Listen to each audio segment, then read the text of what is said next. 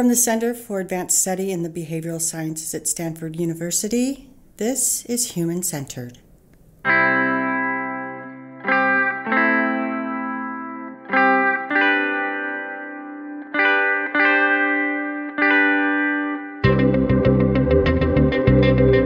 Today we'll hear a conversation between John Markoff and statistician Susan Holmes.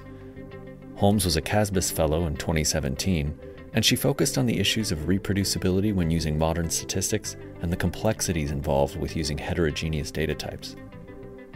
We'll hear her thoughts on the problem with p-values, the importance of messy data sets, and her research on the human microbiome.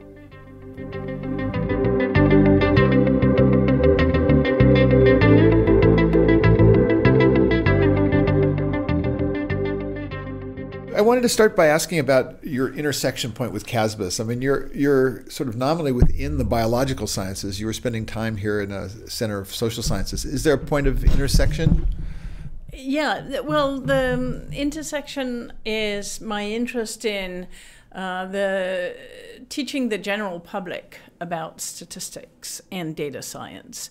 So the intersection was educational, but also I've written several papers about political science data, and so I had an intersection with the social sciences already. It's just that, and the type of data that I analyze, which has to do with how bacteria interact, they actually the same techniques from a statistical viewpoint as when we study Facebook networks or Twitter networks. The social network, it's a social network of bacterial communities, but you know, from my abstract viewpoint, it's the same. But that sort of takes me. I mean, so what was the phrase about lies, damn lies, and statistics? Yeah. But I saw in your conversation with Mike Gaetani that you had talked about your skepticism about what are known as p-values. Right. And I was wondering first, because this is a lay audience, if we could explain what the p-value is and talk about the reliance on that technique and what's wrong with that. I mean, right. Sort of as a walk into... So all social sciences still require statistical analyses to publish p-values, and what people see it is a measure of uncertainty, and we have this hypothesis testing set up, and if the probability of the data under a certain hypothesis is very small, you say the p-value is smaller than 5%. That's an arbitrary number that was set in the 1920s by R.A. Fisher. And that number has now become like the absolute norm for publishing any kind of sociology result or psychology. And of course, that gave rise to, especially with computers, the ability to hack the system. That is, you can test many, many times and then hide that you tested thousands of times and get the one result. And which people routinely do. Yes, yeah. Right. And so, although in 1920s, when R.A. Fisher was doing it, a p-value of 5% corresponded in general to work over a 20-year period where you had a 1 year out of 20 in which you got a result. And so it was a very long-term thing, and he was studying crops, and he considered that, you know, if it was a 1 in 20-year event, then it was special. And this is very different than being able to run it 50,000 times in an hour. So, you know, I'm a failed social sciences scientist. When I was studying social sciences, you could collect survey data and you could perform statistics on it. Yeah. What seems to have changed in my sort of observation of the social sciences now is now it's not just survey data. You can collect census data and you can get this real-time behavioral data. So you get a lot more data. Right. From your view as a statistician, has that improved the quality of social science, or are they still relying on the same? No. It has improved enormously because you can capture multivariate, what we call multivariate phenomena. So phenomena where the perspective, you can measure all the context by many, many variables. And so it's much richer data and so you can capture high-resolution, subtle effects. And so I think that, of course, it's improved social science. I see the work that some of the people are doing, even with Twitter, or, you can follow things which are real. Yeah. It's just, what I would say is the p-value is wrong because it's trying to summarize this huge complexity with one number. And I'm into this multivariate where you have multiple things you're measuring. And I just want people to say, make a lot of plots, visualizations, look at your data, but don't think that one number is going to summarize complex phenomena. It won't.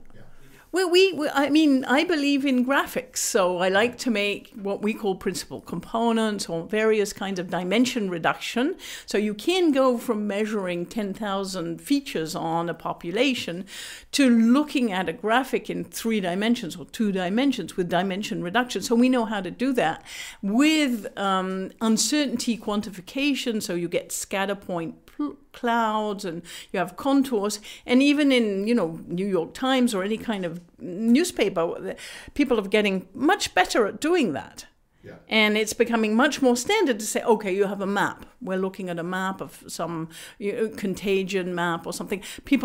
You have the spatial information, but you have color for one variable, and you might have size of the. So you can capture multivariate. So with the technology that we have, but also because the public has become much more educated.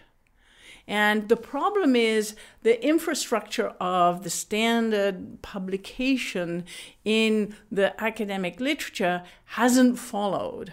That is, it's not so easy to evaluate the uncertainty. It requires people to make judgment calls. And it's like doctors.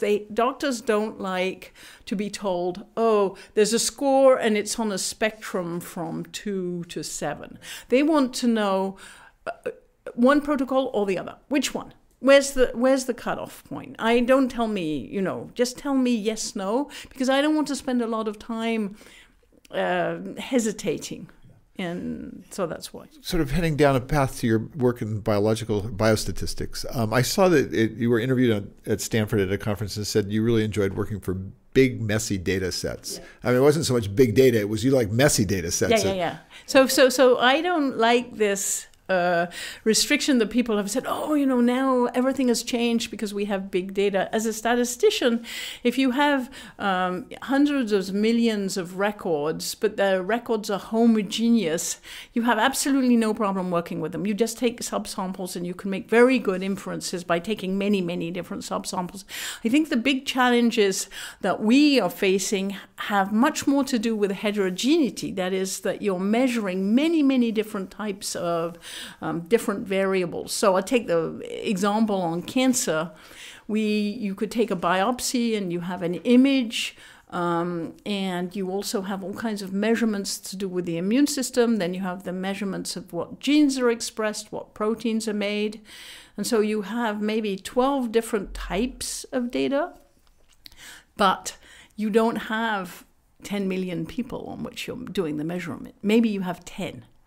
And so the huge challenge is not big variable, not big data. Yeah, that's right. It's the features. It's the numbers of variables and the heterogeneity of the variables. That is, the amount of uncertainty on one measurement is very different from on the other measurements. So you don't know which ones are going to give you the information. But you don't want to let anything go. So you want to combine. And I also saw that you spent a lot of time looking or doing research related to the microbiome. And did you? First question is: have you crossed paths with an astrophysicist who's the guy who runs UCSD's laboratory there? His name is Larry Smarr. He's gotten a lot of visibility for sequencing his own microbiome. I mean, there are lots of people, and then Mike Snyder at Stanford. Oh yes, he's the other example. We call that the narcissism, because you only do one person, right? You do everything, all the data about one person. So you're measuring everything about one person, and the question is whether you can infer, it does give you something. I mean, if you measure things about yourself and you learn things about yourself, it's definitely a sample of size 1. Yeah. And as a statistician, I would say, that doesn't mean anything. But the person who got the Nobel Prize for Helicobacter, he did the experiment on himself, Marshall. And he gave himself Helicobacter and gave himself an ulcer. Oh my God. But proved, and he gives a talk called N=1. So, there's progress on personalized medicine working on, but that's not what I work on. I work on groups of people. I do studies with David Relman, and we work on the effects of antibiotics on different people. And so what does antibiotics do to you if you take it once, but what does it do to you if you take it several times? And so that's the microbiome. There are now at least 2 or 3 companies that are doing 23andMe-like consumer services for the microbiome, and my wife talked me into one of them. And so I have had my microbiome sequenced. I have to admit that I haven't really spent the time to look at what came back. She changed her whole diet as a result of that. But do you think that is it premature? It's interesting as a scientist. I love this because what happens is it used to be really hard to recruit participants to studies, and when we got in touch with the Quantified Self group in San Francisco, we were able to find more than enough study participants for our study, where we asked the participants to do colonoscopies and take antibiotics twice, and there were many volunteers who wanted to do that. And in exchange, we give them their data. Wow. And it's very interesting data, and we needed a large pool of different people because we're not interested just in one. A lot about the microbiome depends on not only what you eat, but also where did you go, where have you traveled. How is your immune system? It's very dependent on a lot of other factors than just what you eat. So, what is your current research? Do you have? It's all about the methods for the microbiome. So I've had a lot of success by realizing that when we analyze documents, we do topic analysis. We can find different topics in a document, and what's really important is to say a document can have several different topics. And taking documents on the web of different lengths, we can still say these are the topics. And I've been using those methods for understanding the communities in the microbiota. And so what happens is different strains are like different words, but you can have an overall meaning of the sentence, which is the same in these 3 different sentences. And they're using synonymous words. And this is the big challenge in the microbiome, is the strain-to-strain variation between people is very high. That is, the biggest source of variability in the microbiota is the subject-to-subject variability. So it's very hard to say, okay, this illness is associated to this strain going up or down. It's not one strain, one illness, but it's one topic on one community which is present or not, which is characteristic of a situation. And so you have these strains which are synonymous. And so I use a lot of topic analysis in the microbiome to understand. And the difficulty, of course, the challenge in all of my work has always been the communication problem. It's not the analytics or the math. It's communicating to the biologists. It's quite complex hierarchical models. So they're Bayesian hierarchical models. But they're the same ones that work for language. And if you talked a little bit about region, geographic region, so that sort of takes you into the social realm. I mean, I guess it could also be working class versus upper class and how diet varies or something. Yeah, but it's not actually working class, upper class. What we see, the biggest changes in the studies I've been involved in, and I work with people who work on the Indian microbiome and all over the world, the HASDA and all different studies we've done, it's the urbanization. That is, that it's not economically exactly, it's the change from the very old cultures, hunter-gatherer, classical farmers, and then all the way to urbanization. So we see a big change with urbanization. Is that a spectrum of health? Well, I mean, the microbiota, as measured by diversity, yes. That is much, much more diverse. And if you took one variable, people always ask me, what's one variable? I would say that, in the work, one of my collaborators at Stanford is called Justin Sonnenberg, and he's written a lot of interesting papers and a book about this, but it's fiber. Yeah. We don't eat enough fiber anymore. Yeah. And so, of course, we talk about sugar. Sugar is bad, and they're all. But if the going back to the more traditional societies, there were huge amounts of fiber in the diet, which have been completely lost. So, artichokes are good, and broccoli, right? Yeah, it's interesting and difficult because, as you were saying, the socioeconomic factor, there are all kinds of things involved, and it's not only the gut. So I work a lot on preterm birth and pregnancy, and we use that from vaginal microbiome, and there we do see that there are certain bacteria which are very protective, and lactobacillus, for instance, are very protective, and so you can predict preterm birth by looking at swabs from the vaginal microbiome. So it's very used as a biomarker as well, but it's not causal. We don't know anything about causality. And then there's also all of this work about things like personality and intelligence, and the microbiome was being a factor in all of these sort of very high level people behavioral. Talk a lot about the gut brain axis. And it is true that all the constituents, chemical ones, that we use for our brain come directly from our gut. That is, it's absorbed and it goes directly into the bloodstream, and it goes, there's a definite, that I just saw a very interesting talk about that axis, which had to do with the keto diet. So my son does a keto diet, and there are lots of people who do this strange. Yeah. And that came actually from studies of people who had epilepsy. And they found that if they did a specific diet, the keto diet, very, very severe, 50% of the people benefited hugely, practically down to having no fits or anything. And so the understanding, there you have it. There you have the brain gut axis right there.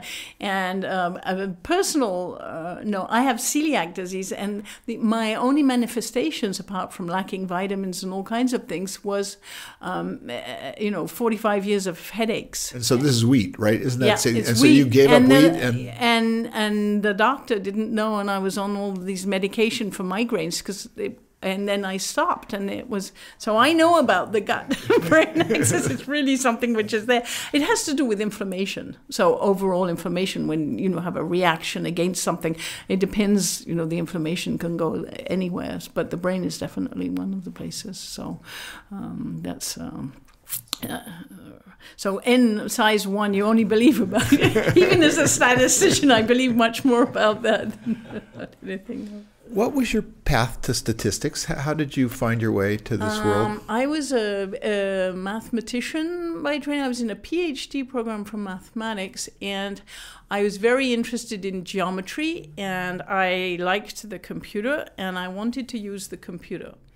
And the chair of the math department said, "We will never have a computer in this building. You have to go and change your subject and go. The statisticians have access to these mainframes." At the time, we're still in the world of cards, right?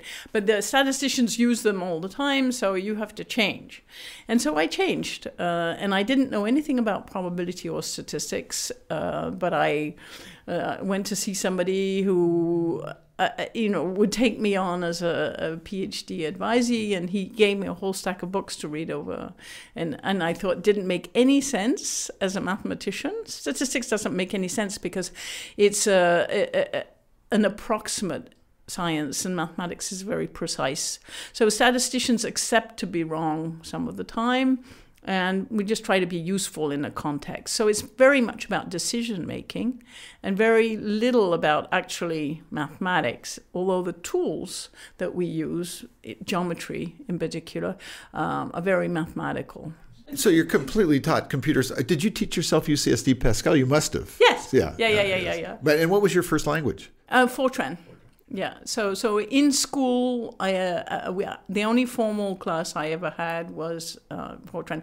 And all the Unix I learned I learned it the same way Don Knuth says he learned his, which was there was a computer game on Multics, and this, you go into a cave. The Wumpus, or what was the other one? There was NetHack and all those good text-based adventure games. And what was funny was in France we had access to a terminal called. It was a very funny thing. The French government, to go with your phone, you could have something called the Minitel. Yeah. Which was a little screen which you could open up. And so when I first visited Stanford, I could email the secretary or anybody on campus to try and find housing from my house, which they found amazing because, this is 1988. 88, yeah. That's so, I could set it all up by email from home, which nobody had. You didn't grow up in France, did you? The first 10 years I was in England. I see.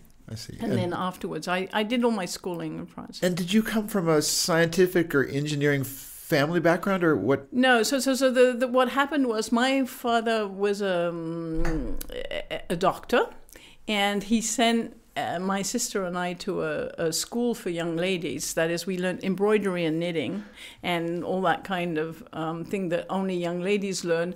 And then he had a midlife crisis when he was about 40 or so, and decided to become a farmer in the south of France. So we moved to the south of France, and I hated it. I didn't like so I was about 12, I guess, and I decided to work very, very hard in school. And I had no academic background, but I had all of this knitting, which was very useful for computer stuff, because it's the same. You have to be very patient. But then I did learn. I was very motivated not to be a farmer. So intellectual. I saw this as a way out. He wasn't growing wine. He was farming. That's right. Right. He was farming. He had. But getting up at 5 a.m. to milk goats was just not what I wanted to do. Where in the south of France were you? It was near Montpellier. It was in the Cevennes. So it was the area where all the people who dropped out in 68 went, and this was 71. And there was this whole dropout culture. So it was completely empty. There were all the houses were empty because all the people who were farmers had gone back to the city where you could have hot water and bathrooms and things like that. And so there were all these empty villages, and he bought up one. And did he stay? Was he romantically attached? He became a potter. He gave up on the farm, and then he did pottery, which for a surgeon is probably a good transition. And so was, I've forgotten his first name, Solomon, head of the statistics department still when you arrived, or he? No, he was a retired emerita. I knew him when I first visited. He was active, but he was one of the people who created the department. But there were quite a lot of people. So Brad Efron at one point was chair, and then Jerry Friedman. Oh, yeah. So Jerry's the person I met who had first invited me to give a course. And Jerry was very much in favor of the French exploratory data analysis school, which was like John Tukey's. And Jerry was originally a physicist, and he'd come to statistics through John Tukey. And John had spent a year at the center. And he was also interested in social science problems as well. John Tukey was definitely a very influential figure here. Tukey and then Shannon as well. Yeah. And I saw that you had a real interest in Shannon. And right. Was that a research interest of yours? It's a book I'm writing on code breaking and pattern searching. And I'd found out that Shannon had spent a year here in between when he was at the labs and when he was afterwards moved to MIT. He spent a sort of hinge year here. And I wanted to look at all the papers that had to do with Shannon, and I remember looking up, I went down to the library to find out, you have to write a proposal of what you would like to study, and he was interested in studying psychology so that he could try and make more intelligent computers. So he was interested in AI. Did you find where his Shannon's, let's see, that would have been super early, right? 1957. So right during the summer study period when they were Yeah. coining the term. Yeah, exactly. So He wasn't at the meeting though. Shannon didn't participate in that. No, but he was one of the people who really was pushing for that. But afterwards, I looked at some of the letters and some of the things he wrote, and he was very, very disappointed with his interaction with the psychologists. He didn't feel that they knew anything that would help him make computers more intelligent.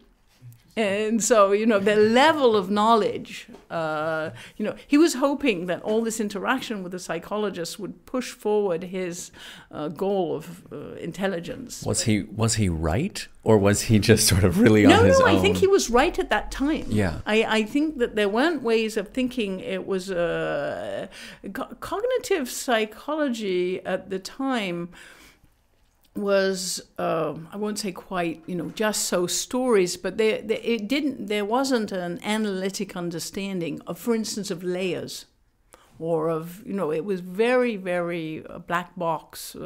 And still Freud and et al. Were still and lots of scenarios, but not useful from a pragmatic viewpoint, and not very much experimental evidence yet.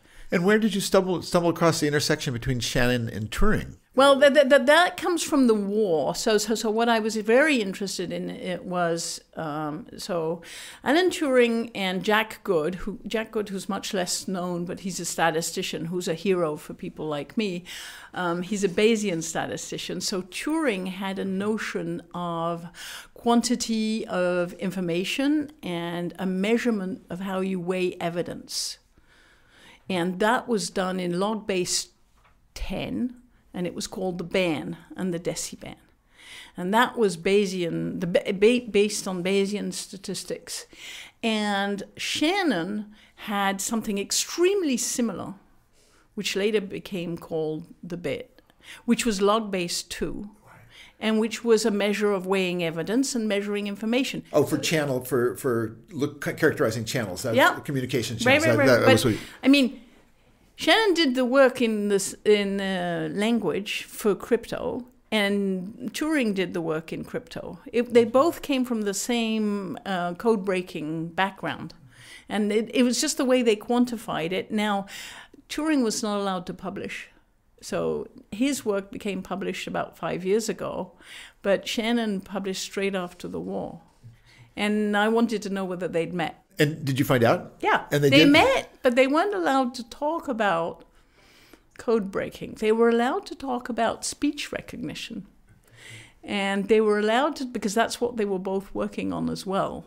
That was their sort of in the front, what they were working on. So they were allowed to talk about that, but I wanted to know, they met during the war, so they met, I think, 42, 43, and Turing spent more than 3 months in Princeton at the time, in New Jersey, and so I'd met for lunch at the cafeteria quite often, Shannon, and they talked. Now, so was that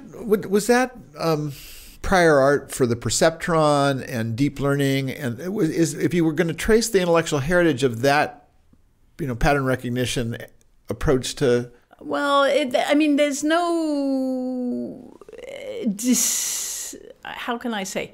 The quantification of information is a first step before you start seeing that you have to have a layered system, and the perceptron was slightly after that already. But Turing was definitely somebody who many people have read various articles that he had about how you could make computers intelligent. And so both Turing and Shannon were very preoccupied with that. Yeah. And the algorithms or the things that they developed were based on these, how do you increase the amount of information that the computer understands? Really quick before we go, can we get an update on, well, first, what is the code breaking book, and when can we expect to set our eyes upon it? So the book on code breaking came from a course I teach at Stanford called Breaking Codes and Finding Patterns, which is very much about my work, both in biology and in code breaking during the war. And we're not, I've been doing a lot of teaching. So I taught pre-med students. I teach a lot of biologists how to analyze their data.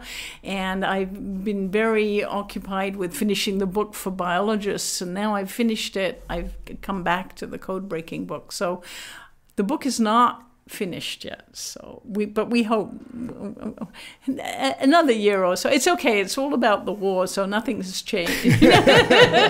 More information comes up, but this is great. Thank you. Okay. That was fun. Okay, thank you, John. Yeah.